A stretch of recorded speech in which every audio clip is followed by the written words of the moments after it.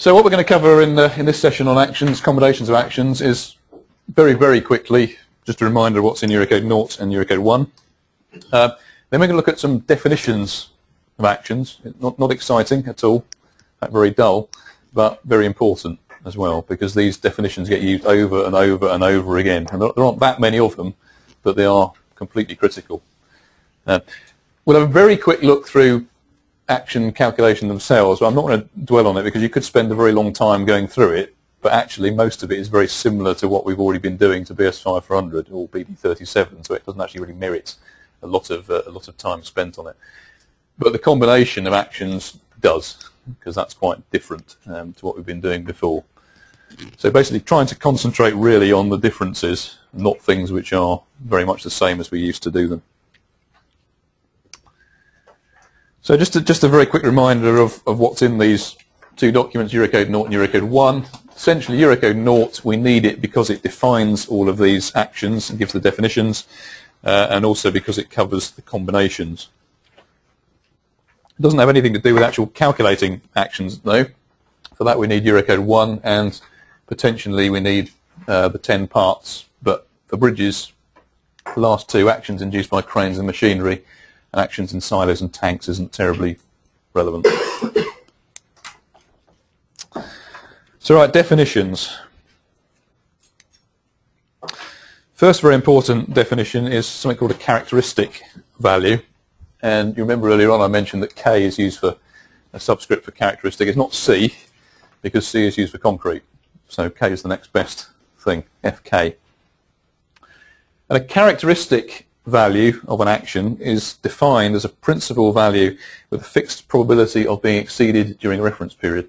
Now what that normally means is it's a 5% fractile value over a reference period equal to the design life. So if we show a probability distribution graph like that, the standard bell curve, then FK is basically up at the 5% fractile end. That's the formal definition. But a much better definition, or the realistic definition, is it's basically the action that you get when you go into Eurocode 1 and work it out. That's what you get as the default. You get the characteristic value. We then have a nominal value, and here you have to be a bit careful, because in old money, we used to talk about a nominal value as basically just being something that wasn't factored. So in fact, we actually used to call really what we now call a characteristic value, often a nominal value. A nominal value is distinct from a characteristic value in that it has nothing whatsoever to do with statistics. So nominal values normally apply to things like dead load, where you've just gone to the drawing, you've taken off the mean, the dimension of the slab, for example, that you've got on the drawing, and you've multiplied it by a mean density to get an unfactored nominal load. So nothing to do with probabilities. We then have something called a representative value, FREP. And this is the value of the action that you're actually going to use in the load combination. And we'll talk in the next slide about different values representative values can have. But the representative value takes into account two things, basically. It's used to take into account the fact that if you have lots of actions all applied together, they won't necessarily all be at their characteristic value at the same time. It just isn't going to happen on a probability basis. You're not going to get wind and temperature and traffic all with their 5% fractile value for 120 years acting at the same time. So FREP basically takes account of that, and in combinations reduces the value of the loading that you actually use, or the action that you use. And the other time where you might want to reduce the value of an action from the characteristic value is if you're not considering a loading period equal to the life of the structure. So if you have something like a construction activity that's only going to last a few months, you don't want the 5% fractile with a return period of 120 years. You want something that's more realistic. And so sometimes you also choose an FREP value where you're considering a time frame shorter than the full design life. So that might be construction. It also might be things like serviceability limit states. And you'll see why in a minute. Then finally, we have a design value. Oops, sorry, we have a design value, and the design value is basically the representative value multiplied by the load factor. And the load factor is gamma big F, and gamma big F is made up of gamma little f times gamma SD, where gamma SD is a partial factor to account for modelling uncertainties in a very much the same way as gamma F3 was used. The difference in the Eurocodes is you will never see gamma SD because it's hidden in gamma big F. And the only reason you'd ever want to separate it out is if you're doing things like nonlinear analysis, where it does actually matter in which part of the process you put the different constituents. So if you're doing nonlinear analysis, you actually do want to put the modelling uncertainty factor in where you're modelling, and not on the loads. But generally, if you're not doing nonlinear analysis, you will only see gamma big F. That's all you get, and that's got gamma SD in it. So what can the representative values be that you use in calculations? Well, it could be the full characteristic value if the action you're considering is what's called a leading action, and we'll see that in a minute in the load combinations. So if I've got, for example, traffic and wind acting together, and traffic is going to produce a much bigger bending moment than the wind is, then I would want to maximise the traffic loading. So I would take its full characteristic value in the combination. Sticking with that analogy, if I've got wind as well, wind is not going to have its full 5% fractile value at the same time, because that will not happen on probabilistic bases. So we need to reduce the value of wind in combination. And we do that by multiplying its full characteristic value that we've calculated from Eurocode 1 by a reduction factor, psi naught. And psi naught is called the combination factor.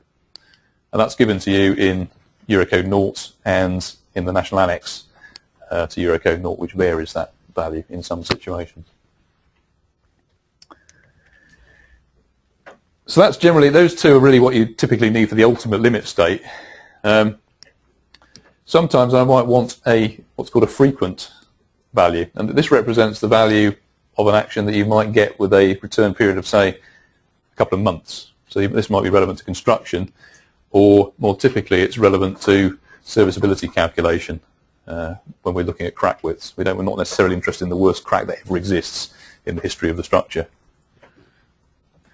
So if we want the frequent value, again, we always start with the characteristic value, but in this case we're multiplying by psi 1, which is the frequent factor, and that converts the full characteristic value down to something that's got a much shorter return period.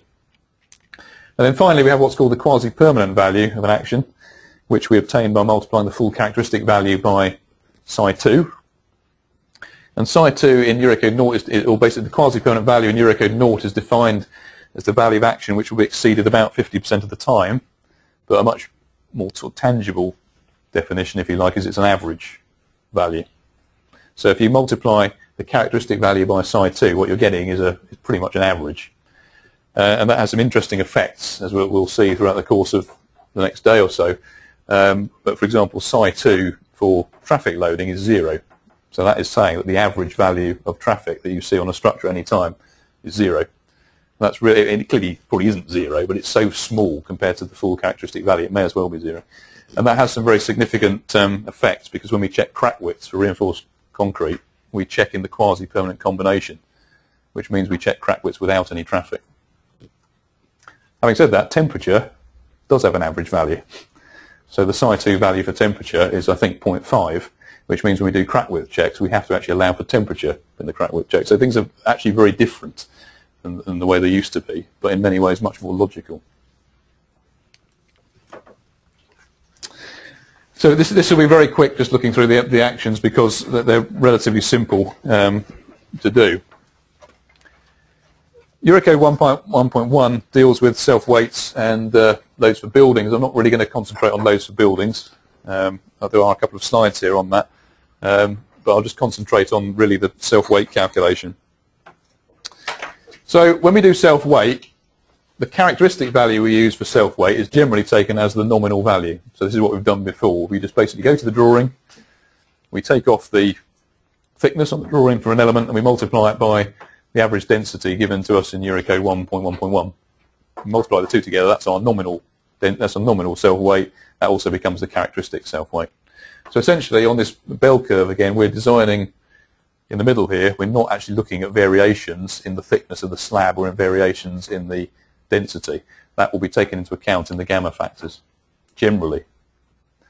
However, there are some exceptions. Where a loading has very, very marked variability, like surfacing, for example. So you've got very little control on surfacing. Even if it goes down in the new build the right thickness, there's a whole lifetime to consider, and it may be planed off, so you've got less. It may be overlaid, so you've got more.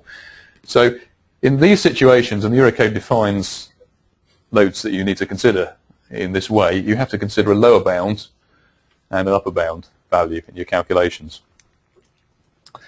And so, for example, that covers bridge surfacing, it covers ballast on rail bridges, earth fill above culverts, and self-weight of cables and pipes. And for bridge surfacing, for example, you have to consider 40% more than the value on the drawings and 20% less. The load factor is then no different than the other load factors for dead load. So we don't have a massive load factor like 1.75 like we did previously. We have a standard load factor, but we have to consider upper bound and a lower bound. So we achieve the same thing, but a different way. The other thing to point out, which will be common for us for bridges, but is a change in practice for buildings designers in the UK, is that we apply, when we're factoring loads, we have a relieving gamma factor called gamma G inf standing for inferior, and we have an adverse gamma factor, gamma G sup standing for superior, and we have to decide whether the loading we're considering is overall adverse or relieving, and then apply the same gamma factor to the whole lot, the whole of the load. It is basically something called the single source principle. So if we're trying to work out what the bending moment at point A is, and we have dead load there, we have to decide whether the dead load unfactored is adverse or relieving at A. And if these spans are the same, then clearly it's adverse. And we factor everything up across both spans, even though this one here is a relieving span. And what we don't do is apply the adverse factor to this span and the relieving factor to the other span. Now, that's what we've just done in the past for bridges, but it's not what the buildings people have done, so it is quite a significant difference. There is one exception here. I'll just flag it up just in case you read it later on and think this is contrary to what I've just said. But basically you do factor separately quotes where the results of a verification are very sensitive to variations of the magnitude of a permanent action from place to place in the structure. And then it goes on to say the latter applies to verifications of static equilibrium and analogous limit states. Now basically it means if you've got things like uplift on a bearing or the whole structure can topple over, then you should factor the spans separately, but it does not apply to bending, shear, torsion. For things like that you just factor in the way we've done before. So although this isn't very clear, it's probably slightly clearer than it was in BS 500, which said nothing at all about it. And a lot of engineers sort of did things like, if they were worried, then they did start factoring spans differently, and they did start applying gamma F3 to one span and not the other. At least this is clearer, even if not completely clear. I'll skip over the loads for buildings because they're not really relevant to us, and jump straight into what we do for wind loading calculation to Eurocode 1.14. So that's basically just the contents. Most of what you have to do can be summed up by this diagram here, and it really is very, very similar to what we did previously in our code, and that's again because of the heavy presence the UK had on the drafting team. So basically we start off with our wind map, and our wind map is the same as it used to be. So we get our basic, we get our speed off the wind map. We then need to calculate a basic wind speed, and that basically involves introducing two coefficients to the speed we have on the wind map. One is a direction coefficient. So if we have statistical data on whether the wind blows more strongly in one direction than another, we can introduce a coefficient. And we have a season coefficient. So again, if we have data on particular seasons, the wind is stronger or weaker, again we can use that. The National Annex has set both of those to 1, so we can't actually make any benefit from that. But if you're working in another country, then it may say something different in their National Annex. I think this is one thing that's worth bearing in mind. We're probably all sitting in the room thinking very much about working in the UK, and a lot of what we've put up has got the UK National Annex factors in it. But the whole point of the codes is to enable us to work elsewhere. So just be aware there is a real danger if you start getting used to factors in your head that are from the UK National Annex. They won't be the same necessarily in another another country. So we have to keep things general sometimes. So we've got a basic wind speed. We then need a mean wind speed, and this brings in basically height through roughness factor. And there's a separate factor called the orography factor. And I normally ask at this point whether everyone's heard the word orography. Sort of hands up. And God, did the hand go up? Bloody hell. Had to look it up, yeah. I mean, I thought it was a typo when I first saw it, and I looked it up also in the Oxford Dictionary, and it says orography, sea topography. So it's just a classic example of somebody not drafting, I think, in their first language and picking a sort of second or third definition. But basically, this is an opportunity. If you've got, again, if you haven't modelled the effects of sort of hills in your ice attacks right back at the start, then that's another opportunity to bring them in. But that's all modelled within the UK National Ice. So it's only the roughness factor which comes in there, which is just a function of altitude. Then where it goes slightly different from current British practice, but achieves the same thing, is that rather than now go on and calculate a pressure and then increase it for gust factors, we calculate we carry on with we take the basic mean wind speed in, we calculate what the basic pressure is, and then we increase it for a turbulence intensity factor. And the turbulence intensity factor is just basically, again, a function of height, and it's just how much the gusts increase with different levels. So at the end of that process, we get a gust pressure, and we then take the gust pressure, and if it's a bridge, then we'll apply a drag coefficient to calculate the overall force on a structure. If you're a buildings engineer, then they typically take the gust pressure and apply pressure coefficient, so you can design for forces on cladding in different parts of the structure, but we go down the drag coefficient route. And the next couple of slides, I think, shall show typical drag coefficients, but they're almost identical to what we had previously in British codes. When we introduce the drag coefficient, we also introduce two more coefficients, CD and CS. CS is a size factor, which again was also wrapped up in BD 37. And this is just saying if you've got a very long structure or a very tall structure, it's very unlikely that all of the gusts will be in phase all the way up the structure, all the way along the structure. So for large structures, that's a reduction factor, just to take account of the fact that the gusts will not be in phase.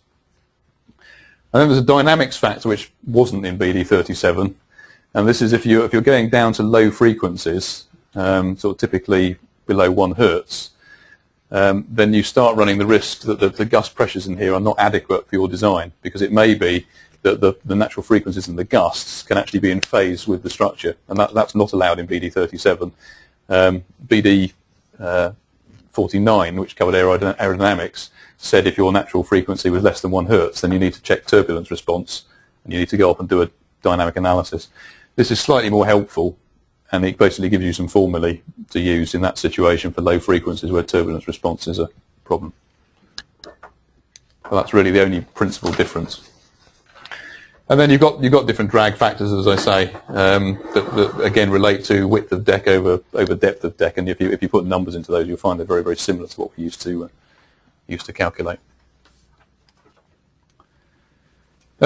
Temperature, again, you'll find this very, very similar. It all boils down to this diagram at the bottom of the slide, which is that you can represent a general temperature distribution as a uniform component, a vertically linearly varying component, and something that makes up the difference between that and where you started. So there's this residual component that doesn't have any net load effect on the structure. But one other component that the Eurocode introduces is a horizontal temperature variation, which we haven't previously had, and it works in a similar way to the vertical temperature profile, and it shouldn't be used on all structures. It's basically only really intended there for masts of things like cable stay bridges or very, very tall piers, where in the past we thought, well, there must be some differential temperature effect on this mast or pier because the sun's shining on one side, but there hasn't been anything in the code. So now that's covered in the code. So we work in exactly the same way. For differential temperature, we have different diagrams, and they are identical to the ones we used to have because they were put in by the UK delegate. So that's nice and simple. Horizontal temperature, there's something very similar there. It just basically tells you for different scenarios just a linear temperature to consider across the section. And the only other thing that the Eurocode introduces, which again won't affect the majority of designs, is in some situations we have to allow for a difference in the uniform temperature between different parts of the structure. So if you've got something like an arch bridge, again, in the past, people have sometimes thought, well, what happens if the deck is actually cooler than the arch rib, because the arch is, the sun's on the arch. But there hasn't been anything in the code previously, so BD37, you would have kind of been within your rights to just put the same temperature on it, let the whole thing expand. Well, the Eurocode says in that sort of situation, then you should consider a difference in the uniform temperature. So you might actually have the arch rib 10 degrees hotter than the deck. But it's pretty well set out and prescriptive as to when you do and don't need to consider that. So for a normal bridge, yeah, you wouldn't need to consider any difference in temperature between the different components. So things are really the same as they were before. Traffic is quite different, but we will pick up traffic in more detail in the next talk. But I will introduce it here, just so we can get 2 bites at it. Gone are HA and HB, and in come various load models. So we have load models 1 to 4. I'll just say something very briefly about them now. But then we also have the old favourites like braking and acceleration, centrifugal, skidding, footwear and cycle track, and those loads are basically the same as they used to be. Load model 1 is the nearest equivalent to HA loading, but it looks very different. So load model 1 is made up of, in each lane, a tandem system, which is the vehicle, the 4-wheel vehicle that we can see up on the screen here, and it's also made up of a UDL. And the tandem system is a lot heavier than the equivalent knife edge load used to be in BD37, but the UDL is a lot lighter than the old HA UDL, and also it's constant with all loaded length, so it doesn't change with loaded length at all. So it's a lot simpler to use. In a similar sort of way as we had in BD37, each lane also has a lane factor which we apply, and that is a national annex determined parameter. So the basic loading that we have in lanes 1, 2 and 3, in lane 1 we have a tandem system vehicle with 2 300 kilonewton axles, in lane 2 a tandem system with 2 200 kilonewton axles, and in lane 3 a tandem system with 2 100 kilonewton axles. Together with that, in lanes 1, 2 and 3 we have a UDL, and this is a pressure per square metre, not per metre run, in the lane of 9 kilonewtons per square metre in lane 1, and then 2.5 in lanes 2 and 3. We'll also see in the next section, I'll briefly talk about how you split the deck up into lanes, but we have something called a remaining area. The remaining area is basically after you've split the deck up into the lanes the way it tells you to do, you may end up with something left. That's the remaining area. In the remaining area, we don't have any tandem systems. And in fact, for lanes above 3, we don't have a tandem system, but we do have some UDL to consider. Now, what's happened in the UK National Annex is we've selected lane factors, and they're separate for the tandem system. These are the alpha big Q values here, and for the UDL, the alpha little q factors here, and they look quite odd. So for the tandem system, all the lane factors are 1. So basically, we're just saying what the Eurocode's got is fine. We'll just stick with that. For the UDL, they're very odd-looking values. So in lane 1, we have 0.61, and in lane 2 and subsequent lanes, we have 2.2. And the reason for that is that if you multiply the lane factor by the UDL, as we're going to have to do when we apply the load, in lane 1, we get 0.61 times 9, which is a pressure of 5.5. And in lane 2, if we multiply 2.5 by 2.2, we get 5.5. So what we've done in the UK National Annex is end up transforming the UDL into a patch load. So we basically just decide what the adverse area of the deck is and just put a patch load across it. So it's very much simpler to do. That's not totally arbitrary. That's been done with calibration in mind. So with this loading here, calibrating load model 1 against the HA loading for a wide range of spans and a wide range of deck widths and lane widths, then generally the loading comes out within sort of plus or minus 10% of what it used to. And in many ways that's quite frustrating, because it's a lot easier to put this loading on than it was in the old HA loading when we had to worry about cusp influence lines and all that sort of thing. So that's actually one area where things have got a bit simpler. When we actually start combining the loads together, though, things are a bit more complicated, I'm afraid. So, but that was the purpose of these rather curious-looking lane factors. Load model 2 is used really for local verification. So this is like the equivalent of the old single wheel load, and it's heavier because it's a 400 kilonewton axle. But because of the size of the wheel that you're applied to, the pressure actually comes out very similar to the pressure that we used to have. I think if you design with this local wheel load, it's slightly more onerous, if I'm honest, than the previous vehicle. But from the limited sort of calibration work that's been done, it doesn't sort of generally change structures. So if we used to design typical steel composites with sort of 16 mil bars or something transversely, it won't suddenly mean you need 20 bars, but it might mean the utilisation is a bit higher, perhaps, in certain areas. Then we've got load models 3 and 4. Load model 3 is our special vehicles, and these are defined in the National Annex. So we don't have HB anymore. That's gone. That's not our special vehicle.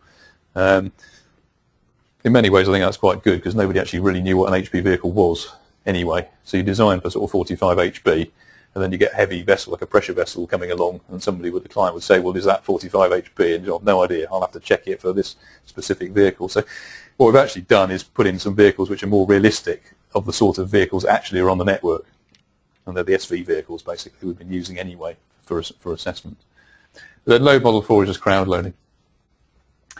I will go into actual combinations of how you combine different traffic loads together in the next section, so I won't cover that now. But basically, you have to look at those different load models 1 to 4 in different combinations. So we don't have them all acting together, for example, but we might have the special vehicle with load model 1, which is the old equivalent of HP and HA. So there has to be some rules about how you add them together, and we'll cover that in the next session. So really, of all that lot, it's only really the traffic loading which is significantly different, and we'll pick that up, I say, specifically in the next section. What we need to do now is combinations, and this is different for those of you who particularly haven't seen it at all, but it's very different. We haven't got any load combinations tables for a start, so all you have is some formulae, and you have to basically apply generic formulae in turn until you get the worst overall answer. But what we're actually doing is the same as you were doing really in the load combination tables. There are 4 generic ULS combinations that we have to consider, and that these are nothing to do with whether like wind is the leading action or traffic is the leading action or temperature. They're generic. It's more about what you're trying to achieve. So the persistent load combination, for example, represents normal day-to-day usage of the structure. And that's really the combination you will typically be doing the design in, and is likely to be the governing combination for the design. We have something called a transient combination, and this is really picking up on things like construction, where if you have loadings with a shorter term duration, you might want to consider them in the transient combination so that you can reduce their impact from the full characteristic values. But equally, you might just be conservative and take it in the persistent combination. I think where things are very different from previous British practices, we have specifically separate combinations for accidental and seismic. And seismic's clearly not a great deal of relevance to us here, but it would be if you go overseas. And if you've got, if you're a buildings designer, if you've got fire, if you're a bridge designer and you've got impact from a road vehicle or ship impact, you do these combinations, you do that particular case in the accidental combination, and it's a different formulation to the others, and you'll see why in a minute. That's just a quick reminder of the different types of representative values that we'll be looking at in the combinations. So what I'll do is I'll just jump straight into the persistent combination, which is normal design conditions during the service life. And this is basically our load combination expression. This is what we have to do to determine load effects in the future, and it looks horrendous if it's the first time you've seen it. But actually it's not too difficult in its application. What this is saying is I need to find the E, the effect of all of these actions in the brackets. And that effect might be a bending moment, if that's what I'm looking at, or it might be a shear, it might be a torsion. And what this is saying is if I'm going to put loads onto a structure, let's first of all consider dead load, or the permanent actions. So I need to first of all identify all of the permanent actions on my structure, which might be the surfacing, the weights of the parapet, dead loads from the structural concrete, structural steel. So I need to get all of those values from Eurocode 1. They're the GK, G standing for gravity, K standing for characteristic, because I haven't factored it yet. And I need to multiply each of those components by its respective gamma factor. And then I add them all up, hence the big sigma sign at the end. So that's exactly what I would have done previously to BD37. Worked out my dead loads, factored them, put them on the model together.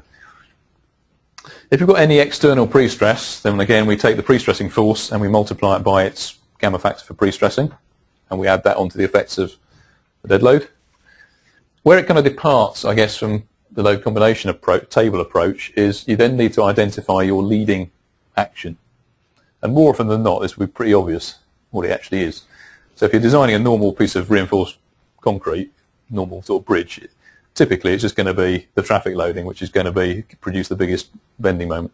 So whatever's going to do the biggest effect, that's what you typically choose as your first go at a leading action.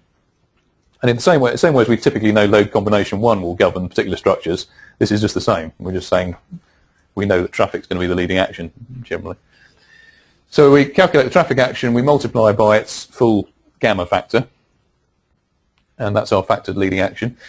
We then have to consider everything else that we haven't considered to date on the variable actions side. So that might be things like temperature, wind, snow. For each of these within reason, we need to calculate the characteristic value. We need to multiply by the combination value, which reduces its magnitude because of the probabilistic low probability of it reaching its peak value at the same time. And then we factor by the gamma factor for variable actions. And the important thing with doing this is the gamma factor always stays the same. It doesn't keep changing in whether something's leading or not leading. The gamma factor always stays the same. Where you make the reduction to the loading at the ultimate limit state is always with these combination factors, not the gamma factor. That's a very significant change. There's a slide coming up, but the Eurocode basically gives you some exceptions. So clearly it would be a complete pain in the backside to have to consider everything else that you haven't considered. So there are general get-outs, like you never consider wind and temperature together. And that's really, again, the same as we did before. And you generally don't need to consider snow at the same time as traffic loading, because you can't drive in a lot of snow, fairly obviously. So actually, although this looks like you've got to consider everything together, actually what you do need to consider together is relatively small because of the exceptions. And having worked that out, you then need to consider other things as the leading action, just make sure there's nothing else more critical. As I say, in the same way as we tend to know which combinations will govern in BD37, the same thing happens here. So I mean, how many times do we actually, for a sort of RC deck, do we actually plough through all the combinations, to check what the bending moment is in the vertical direction? We generally don't, because we know what's going to govern.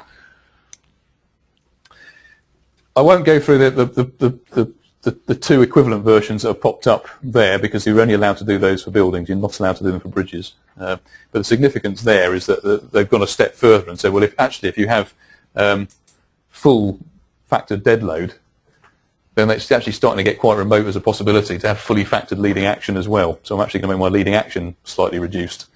But if I do that to my leading action, I need to consider another version where I have a fully factored leading action and slightly make a reduction to the dead load. So that's just for info. You mustn't do that for bridges. But beware of buildings designers trampling on our territory, because they may well come in and do that by mistake. That's one of the things with Eurocodes. It's great in the sense that it allows you to move between buildings and bridges much more frequently, but the same old dangers still remain that we had before, and that you get in your head a certain way of doing it and think it will be the same in the other discipline, and it might not be. So you have to be a bit careful. For the accidental combination, then we have to check two situations. Basically, we have to check during the accident and then after the accident in the sort of potentially damaged condition, if that's the way we've designed it to be, to end up with some damage. And the first thing to note here is that in the accidental situation, there are no gamma factors on anything. And the reason for that is we're not expecting the structure to be sort of completely serviceable after an impact. We're expecting to have to actually do some remedials to it, but we don't want it to collapse. But the format's still basically the same, so we sum up all the dead loads, add any pre-stress. The accidental action itself becomes effectively the leading action, so that might be impact on a bridge pier or ship impact.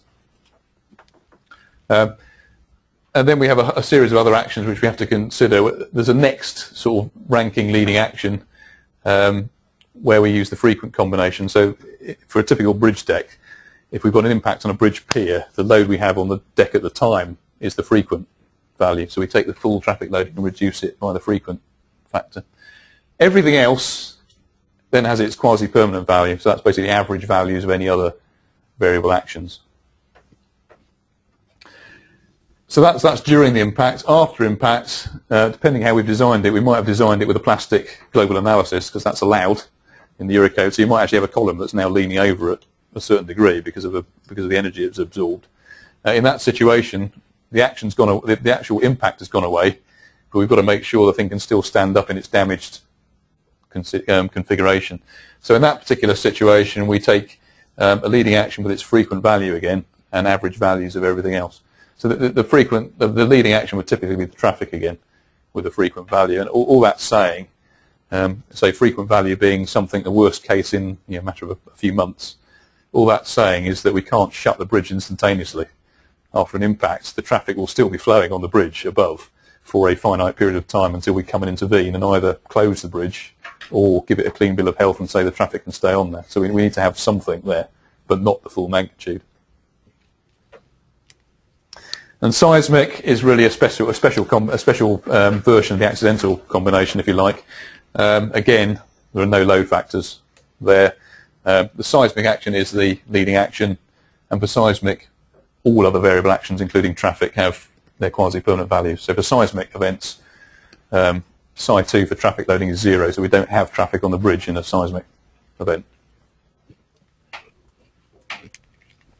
So that's ULS. Serviceability similarly has 3 generic combinations. Yep. Just imagination, what are typical values for frequent and frequent? You'll see in a minute. I'll put some up in a minute. 0.07 and 0.5? I'll show you in a minute, yeah. Rather than me trying to remember them, I'll show you in a minute. Serviceability, we have 3, again, generic combinations, and these are absolutely critical because different serviceability checks are done in different combinations. Quasi-permanent is the least onerous, rising up through frequent to the characteristic, the most onerous. So, I mean, the simplest way to illustrate this is just with a piece of reinforced concrete. So if you've got a reinforced concrete bridge, a load moves across it, traffic moves across it, a crack opens and shuts as the vehicle goes away. The question is, does that matter at all to durability if the crack opens and shuts? And the view that the Eurocode 2 project team have taken, and it's supported by a lot of test evidence, is that no, it doesn't really matter. It's not the biggest crack that ever exists in the life of the structure that's important to durability. It's more the average crack that's open that lets the contaminants in.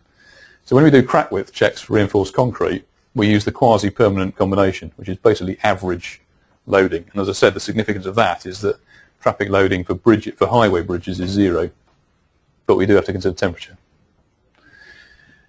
At the other end of the scale, same piece of reinforced concrete, same bridge, whatever, same load moves across it, and all the reinforcement yields as the vehicle goes across. Well, you can't have that ever happen because it won't recover. It will stay permanently deformed, permanent damage. So when you check stresses in reinforcement and also stresses in concrete, we have to use the characteristic combination because we can't have those irreversible damage states occur any time during the life of the structure. So the characteristic combination, as it sounds, is basically the worst case serviceability loading in the lifetime of the structure. And then in between the two, you have something which is basically in between the two, so that the frequent combination represents the worst sort of loading you're going to get in a matter of a couple of months. And for serviceability combinations, that's generally used for pre-stress checks, for checking crack widths in pre-stress. And that's only because people get historically more worried about cracks in pre-stress because of the potential greater damage to pre-stress structures corroding.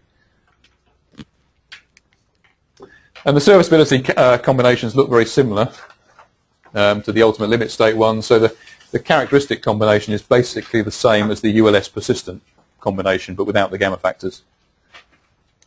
And then the frequent combination has the leading action reduced by the frequent factor, and the quasi-permanent combination has all of the variable actions reduced by the quasi-permanent factor. These are basically the values, or typical values that we have for the various different psi factors. So you see, for example, for quasi-permanent, for average, everything's 0 with the exception of thermal actions. So the average thermal effect is 50% of the full characteristic effect. The combination values, psi naught, you can see things like the tandem system has 75% of its full value, pedestrians 40%, and those values are basically sort of mirrored in the frequent values there as well. So you don't. The key point really is you don't need to make up these values. You take them straight out of the national annex of the country that you're working in. And the UK values, these are actually the recommended values rather than UK values. When we look at live load in the next session, we'll be using the UK values, but they're pretty much the same. Other than the UDL in the load model 1, we've made the same as for the tandem systems, and they're both 0.75. These are the exceptions I mentioned about not having to combine everything together. So the exceptions are given in Eurocode Naught Annex A2. And so we get things like snow needn't be considered with traffic loading. Wind and thermal needn't be combined together. Wind need not be combined with an accidental action. There was some argument about that, particularly when you come to ship impact. You might, in your mind, you might sort of first of all think, well, when is a ship most likely to impact a structure? Probably when it's very windy. And there's a lot looked at that, and in the end, it was decided no, we'll stick with not combining the two together. And the reason is when you start investigating ship impacts, wind as a cause is actually quite a long way down. Now, the most common cause of ship impact is mechanical failure of steerage. I think the second is the crew being pissed. And actually wind comes quite a long way down, and even when you do have wind together with the impact, if you think about the relative magnitudes of a ship whacking into a pier and a bit of wind on the structure, well, you can kind of forget the wind. So it does actually kind of stack up to although it looks a bit curious to start with, it does actually work.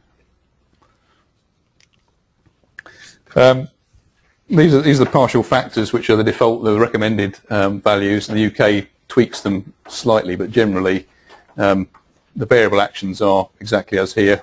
Traffic is a value at gamma factor of 1.35. All other variable actions, temperature and wind, have a gamma factor of 1.5. In the Eurocode, the recommended position, which most countries seem to have adopted, I think, is that all dead loads have 1.35. Well, in the UK, we've sort of tweaked them back to where they were before, so we thought that 1.35 was too onerous for steel. It doesn't really matter so much for steel composite, a bit more steel weight, because the steel weight's relatively small. But if you go to things like steel orthotropic box girders, which are designed to be light, then actually having a gamma factor of 1.35 completely defeats the point of having to go for a light structure. So that for steel, that's been sort of reduced back down to a value that was more akin to what we had in BD 37. So what we finish with here is just a quick example of how it actually works in practice. This is a typical steel composite bridge. Steel composite was just chosen for lots of actions, really, to combine together. And the purpose is just determine the maximum bending moment at some point in the span. So what we've started with here,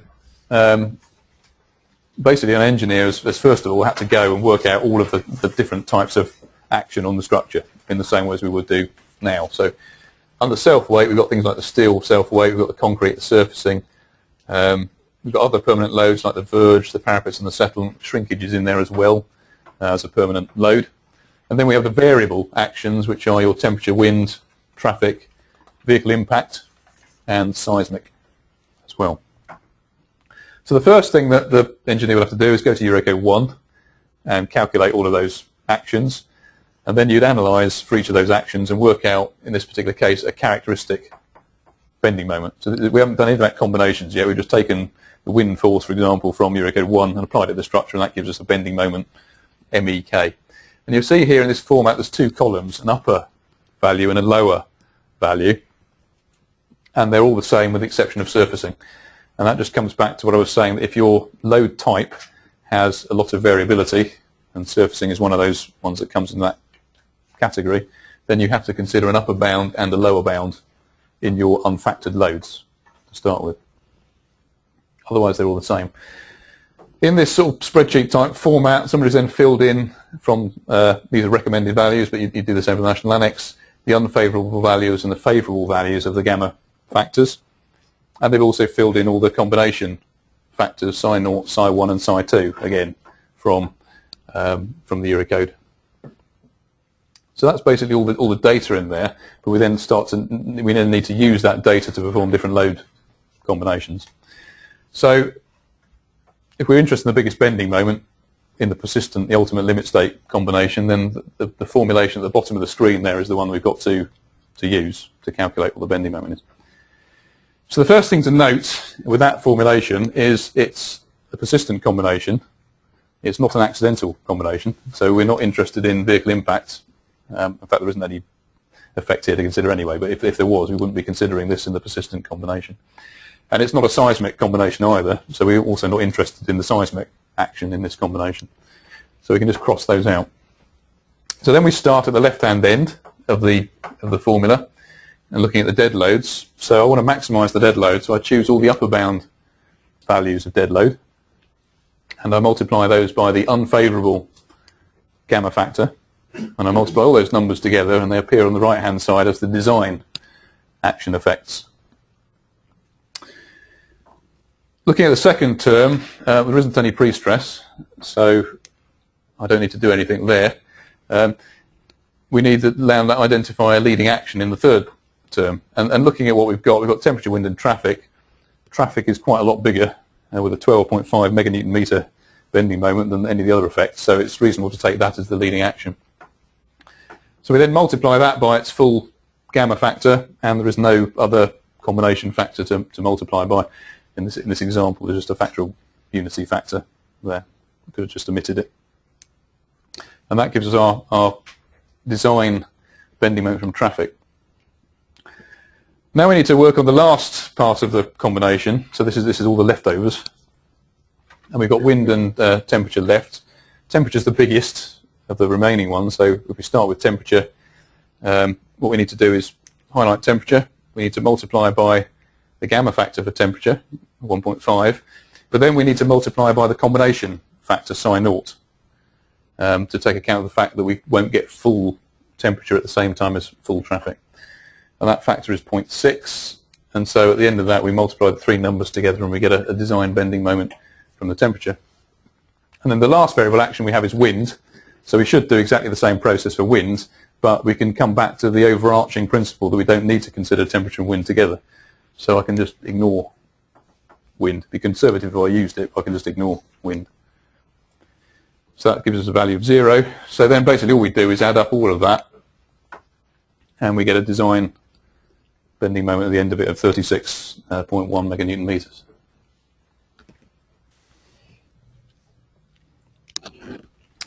So that kind of wraps it up really. I mean, there is a lot of new definition in there. It is quite different, but it's very logical once you get your head around it, because you can actually see what you're doing with these combinations rather than things being hidden away in a gamma factor.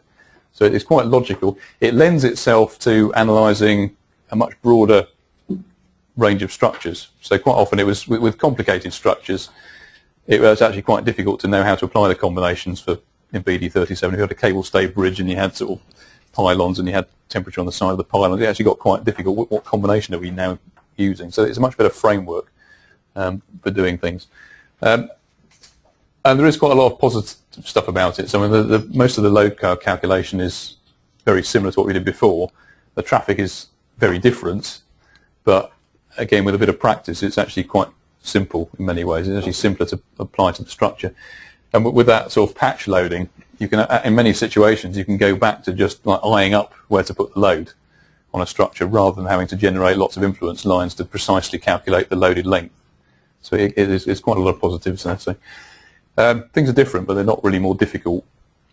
But they will be clearly to start with until you actually get into it. But once you've got some practice, things will not be too difficult.